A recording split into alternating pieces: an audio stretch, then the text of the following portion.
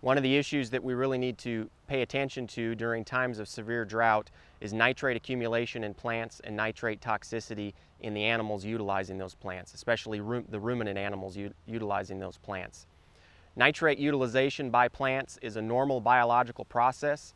Plants, under normal circumstances, take up nitrates from the soil, convert them into nitrite, further convert them into ammonia, and then incorporate that ammonia into plant protein. So that is a normal biological process that happens all the time. Similarly, ruminant animals are always exposed to some level of nitrate. In the rumen, the same process that happens in the plant occurs. Nitrate is converted to nitrite, nitrite is converted to ammonia, and then that ammonia is incorporated into the microbial cells, which the animal can utilize as a protein source. So animals and plants are dealing with nitrates all the time. The issue and the time that we want to be especially careful is when the plant is stressed, especially during times of drought. The reason that we have to be careful of that is because the roots will continue to take up nitrate as they normally would, but the plant is limited in its ability to grow and convert that nitrate into protein because it's limited in water or it has some other stress associated with it. During those times, nitrates will accumulate, especially in the bottom portion of the plant. And if we feed that to the animal will not be able to fully convert the nitrate into ammonia.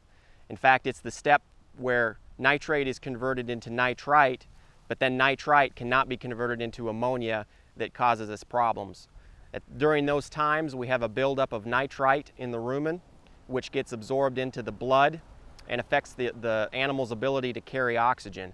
That's because nitrite converts hemoglobin into methemoglobin. And so you have a blood which is not red and rich in oxygen, but rather it's a chocolatey, syrupy brown and deficient in oxygen. If this persists for any period of time, in fact within a matter of hours, the animal will asphyxiate and die. So we need to be aware of this, and we need to have some management strategies in place in case we're dealing with forages that are high in nitrate. Single most important thing that we can do is test our forages for nitrate level. It's a relatively inexpensive test. $12 to $15 should get you a nitrate level. And then we want to have some guidelines in terms of strategy of what we're going to do with that forage if nitrate comes back high. Some good guidelines are if it's less than 0.15% nitrate, you're probably okay. There's probably no problem with that forage.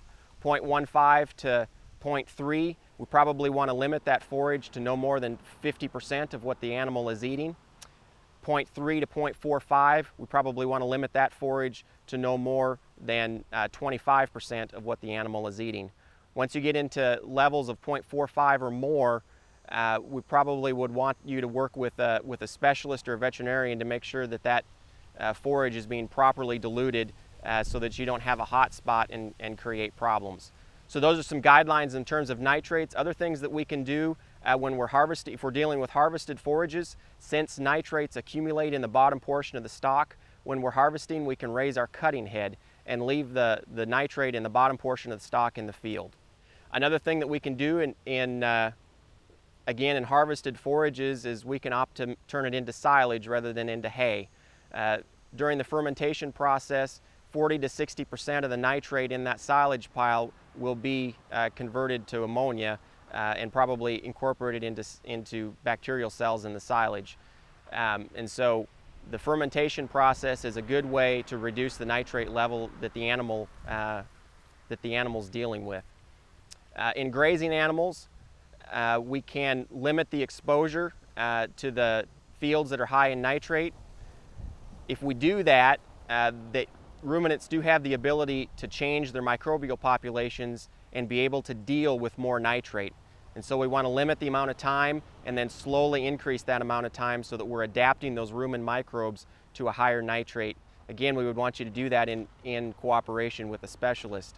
During those times, the thing that limits the conversion of nitrite into ammonia is energy in the rumen. And so another strategy might be to provide supplemental energy. For example, corn, if we have no choice but to use high nitrate forages or graze high nitrate forages, providing them supplemental energy will help in that conversion of nitrite to ammonia.